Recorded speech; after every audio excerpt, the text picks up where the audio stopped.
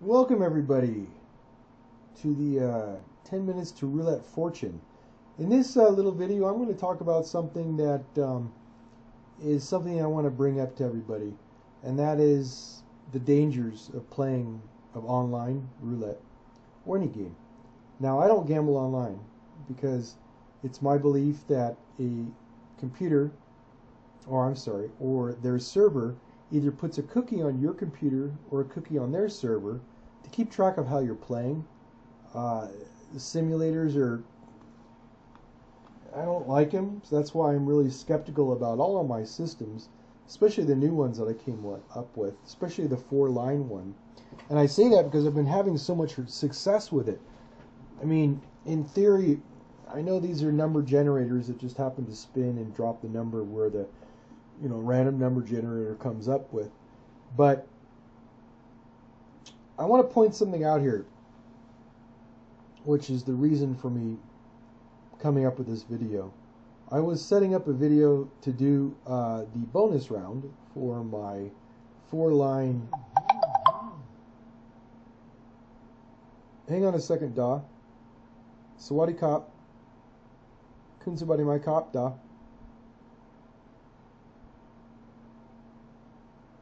Kun Shirai.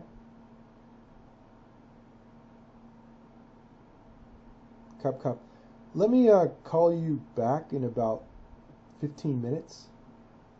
All right? Cup. Oh, sorry about that. Anyway, where was I?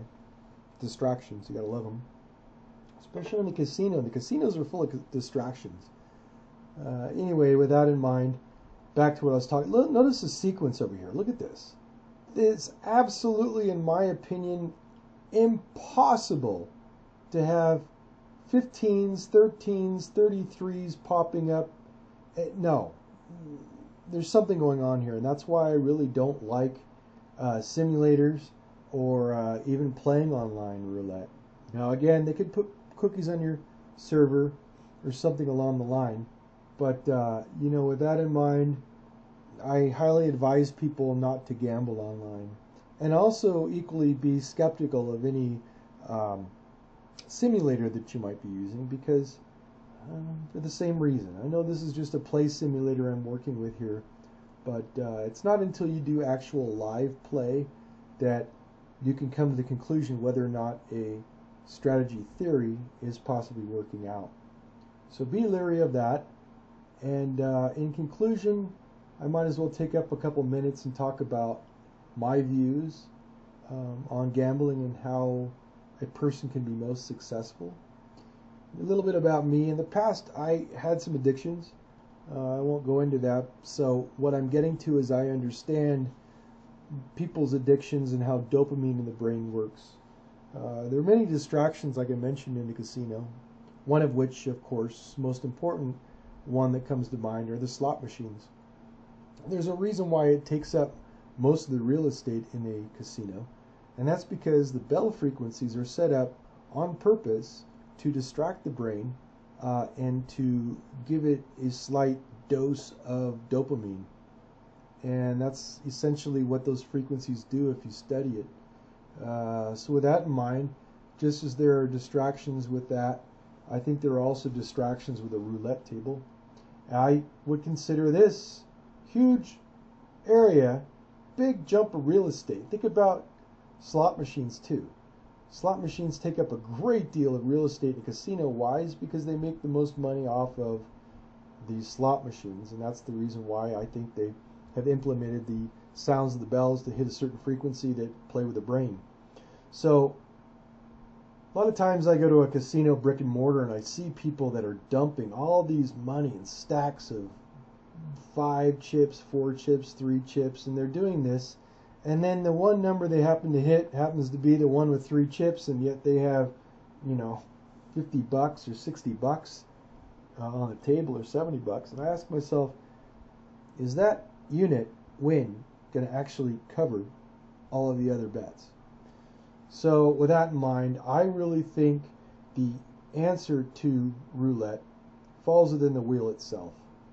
Why is the wheel is oftentimes in the same position it's at? Way over here, people are watching this, And when people really can't see the wheel happening, they're watching the monitor.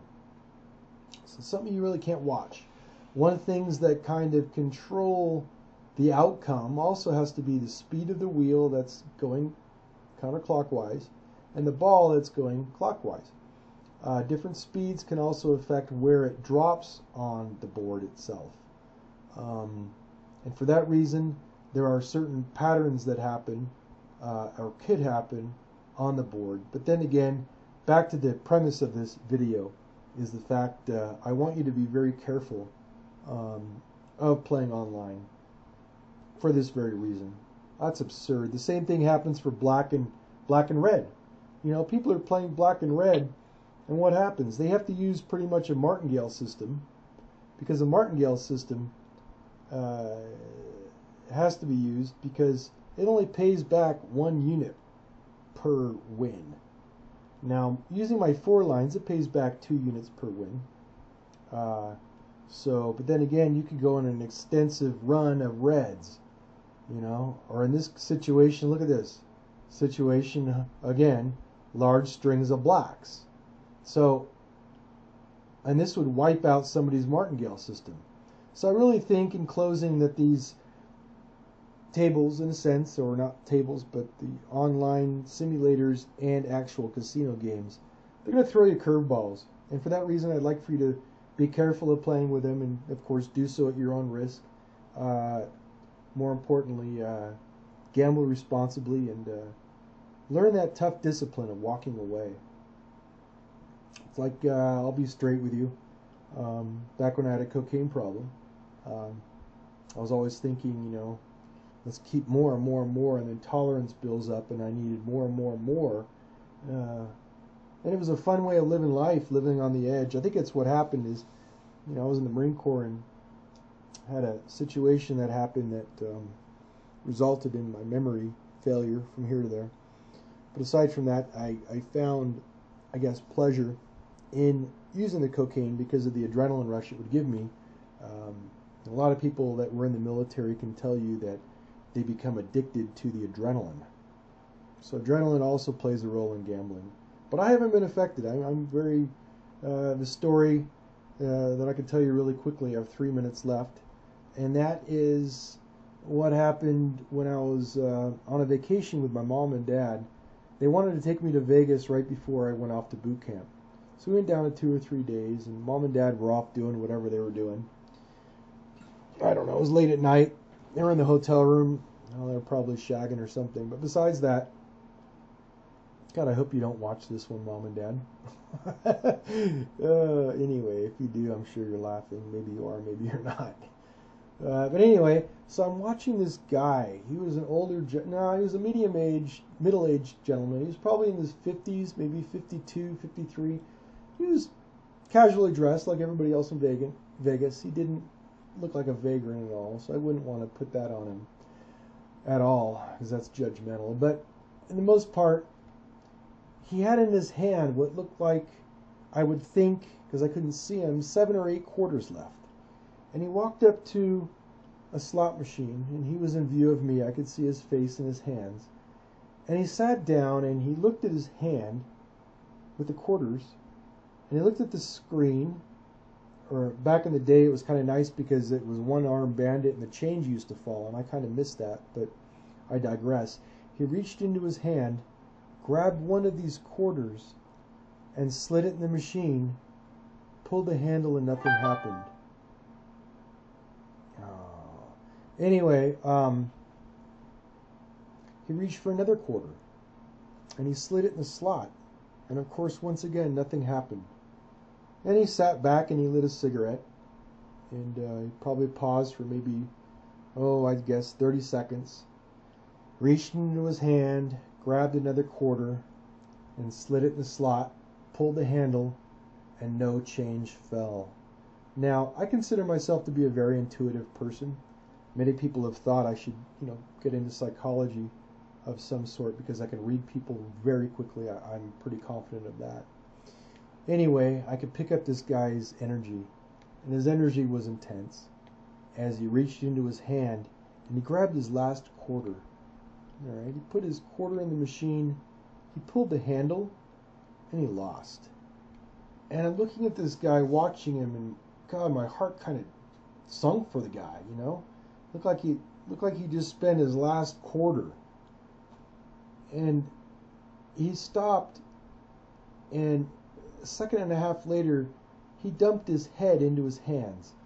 And I couldn't see his eyes, but I picked up on his energy, and I thought maybe he was crying. So that really caused me to think, if I ever were to gamble, and I do gamble conservatively, to have discipline and know how to walk away. Because in my mind, I would hate to feel the way I felt that guy felt. And I hope that for everybody. Now I understand it's hard to walk away. It was hard for me to walk away from cocaine. But having said that, I hope you can instill that discipline in you and have fun when you're doing it. But most important, know how to walk away. And I'll jump off my soapbox. It's well over 10 minutes. Having said that, in closing, be careful of playing online. They throw you curveballs, as you can see right here. I don't want that happening to you. All right? You guys have a great day and a better tomorrow. Take it easy.